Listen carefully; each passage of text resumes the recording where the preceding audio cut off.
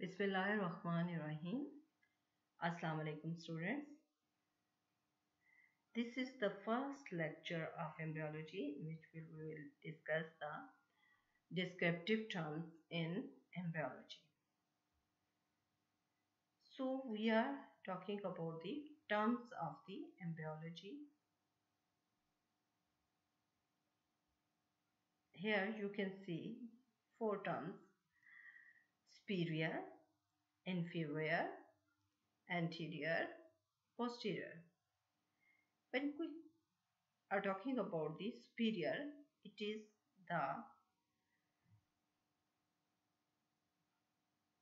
part which is towards the head. When we say that this organ is inferior or this structure is inferior, that it is towards the foot. For example, nose is superior to the neck. Nose is superior to the neck. But this is the relative term. Nose is not always superior. Head is superior to the nose. So, by this you can see once a nose was superior to the neck, and in the other example, forehead is superior to the nose. So, these are the relative terms that how we are comparing with each other. Then once it is superior, then in the second example it is inferior. So superior, inferior, all these terms are relative terms. Inferior, for example, with ankle is inferior to the knee. Coming to the anterior, it is facing forward. That is, it is anterior wall of the chest, and when it is facing backward, this will be the posterior wall of the chest. Palm of the hand is anteriorly facing and dorsum of the hand is posteriorly. So this is about the superior, inferior, anterior and posterior. Coming to the other terms, cranial and caudal is used in embryology, that is cranially directed, that is it is towards the cranium, and caudally directed, it is towards the tail or foot. Ventrally, it is synonymous to the anterior, that it is facing forward, and dorsal is the synonymous to the posterior, that it is facing backward. Then coming to the planes or sections of the body, median plane and sagittal plane is explained here. You can see we should know that either it is vertical or horizontal plane. So median plane is the vertical plane, and it is going to divide the body into equal right and left halves. In contrast to the median plane, frontal plane is also the vertical plane, but it divides the body into anterior and posterior halves. So we should know that plane is divided into which halves? Right and left halves, or anterior and posterior halves. So median plane is the vertical plane which divides the body into equal right and left halves. Coming to the sagittal plane, it is parallel to the median plane. It is also the vertical plane which divides the body into unequal right and left halves. Then there is the transverse section or the transverse plane, which is the horizontal plane.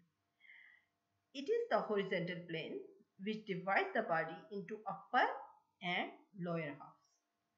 So in the transverse plane, we are going to divide the body into upper and lower halves.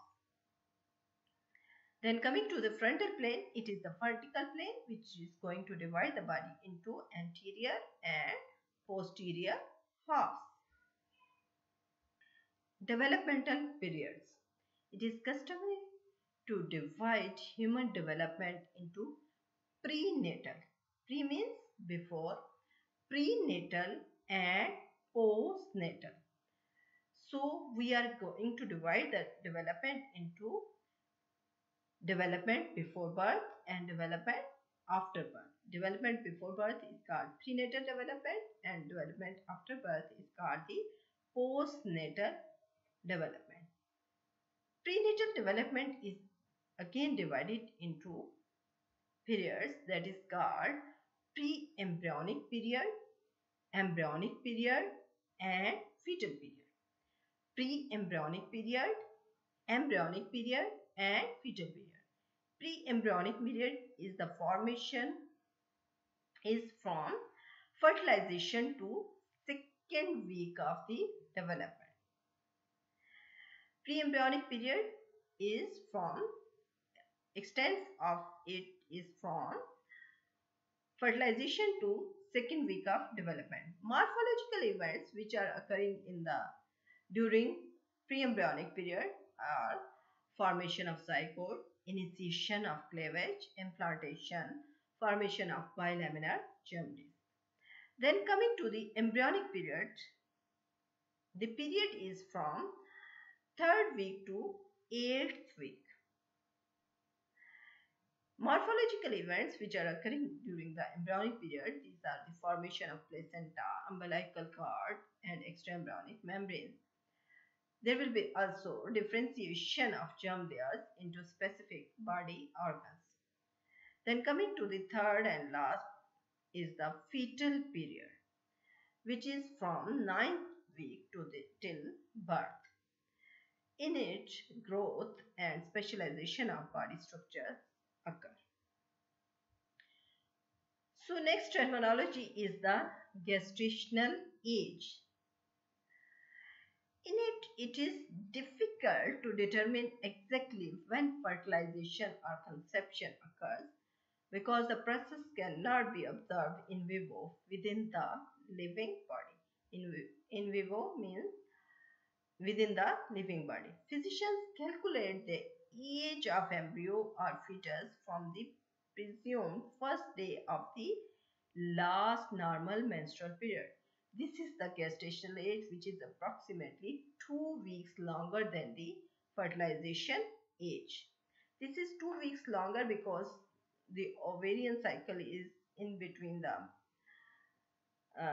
28 days cycle of the menstrual cycle. So gestational age we calculate from the presumed first day of the last normal menstrual period. So it is 2 weeks approximately longer than the fertilization age. Then coming to the trimesters of the pregnancy. We divide the developmental period into the 3 trimesters. Tri means 3.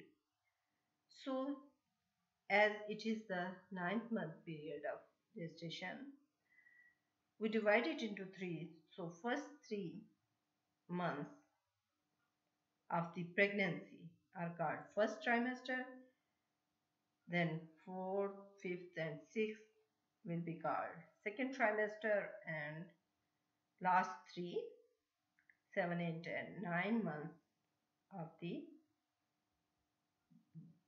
gestation are called third trimester. So trimester, first trimester 1 to 3 months of the gestation, second trimester,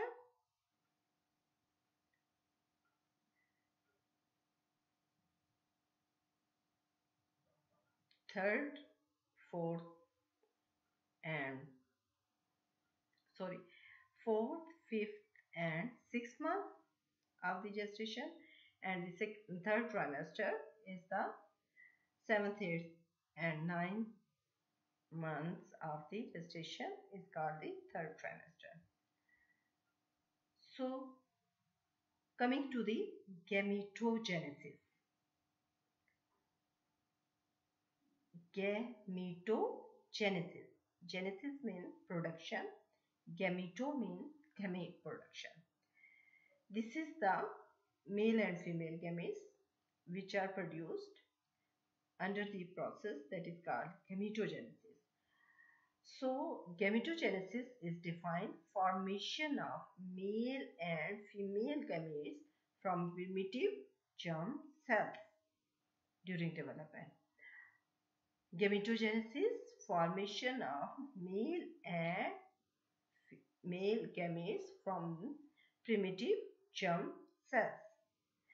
Then as we are going to form the male and female gametes, so then gametogenesis is divided into two: oogenesis and the spermatogenesis. Oogenesis, process of formation of ova from the oogonia, is called the oogenesis, and spermatogenesis, process of formation of spermatozoa from the spermatogonia, is called the spermatogenesis. Collectively it is called gametogenesis, and for the formation of the ova it is called oogenesis. For the formation of the spermatozoa it is called spermatogenesis.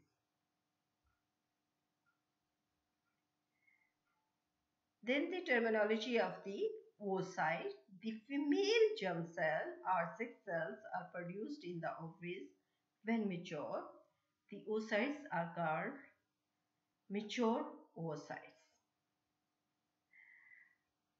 The female germ cells are produced in the ovaries that are called oocyte.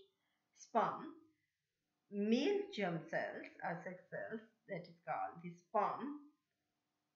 These are produced in the testes. So the male germ cells are called the spermatozoa, female germ cells are called the oocyte, and oocytes are produced within the ovaries of the female, adult female, and sperms are produced in the testes of the adult male. Then coming to the zygote. This cell, zygote, results from the union of an oocyte and sperm during fertilization. A zygote or embryo is the beginning of a new human being.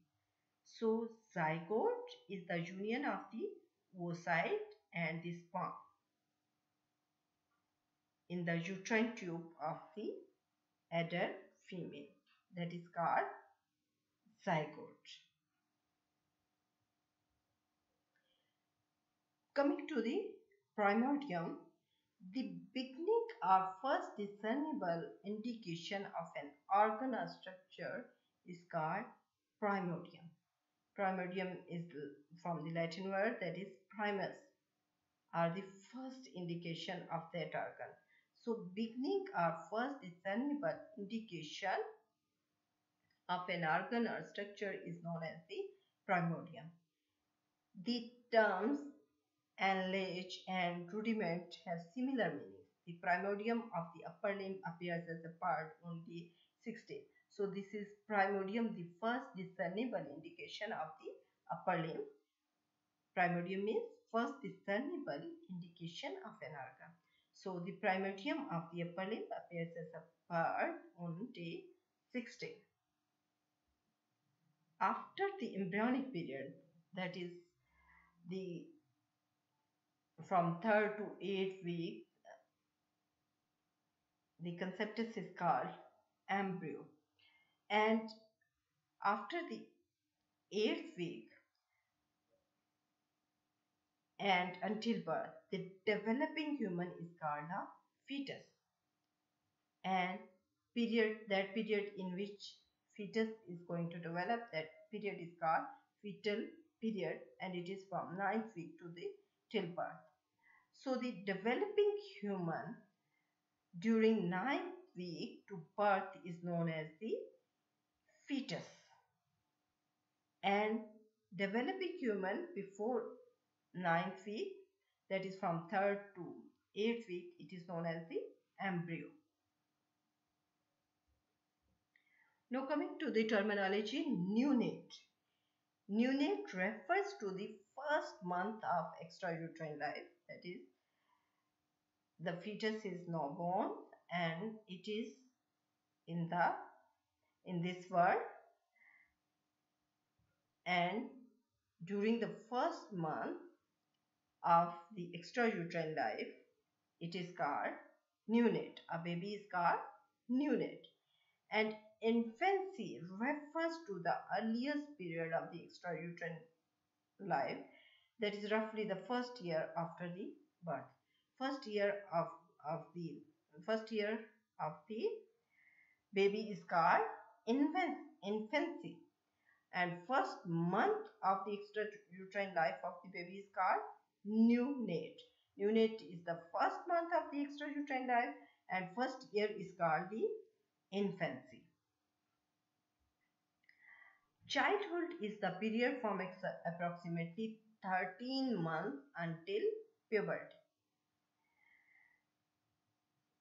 So childhood is the period from approximately 13 months until puberty. The primary teeth continue to appear and are later replaced by the secondary teeth. During early childhood, there is active ossification, but as the child becomes older, the rate of body growth slows down. Just before puberty, however, growth accelerates. That is called prepubertal growth spurt. So childhood is the period from approximately 13 months until puberty.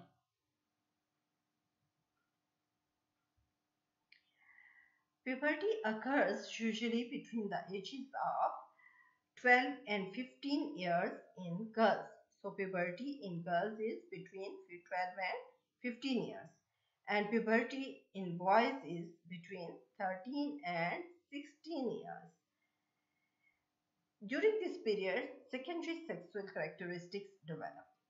So puberty in girls is 12 and 15 years, and in boys is between 13 and 16 years. Adolescence is the period from approximately 11 to 19 years of age, which is characterized by rapid physical and sexual maturation. So adolescence is the period from approximately 11 to 19 years of age. It extends from the earliest signs of sexual maturity to puberty until the attainment of adult physical, mental, and emotional maturity. So adolescence is the period from approximately 11 to 19 years of age. 11 to 19 years of age. Now coming to the adulthood or the grown-up, attainment of full growth and maturity is generally reached between the ages of 18 and 21 years of age. Ossification and growth are visually completed during early adulthood. Thereafter, developmental changes occur very slowly. So adulthood is the attainment of full growth and maturity and is generally reached between the ages of 18 and 21 years. Adulthood is between the ages of 18 and 21 years, or in this, attainment of full growth and maturity occurs. So this is about the terminology of the embryology. Thank you. Allah Hafiz.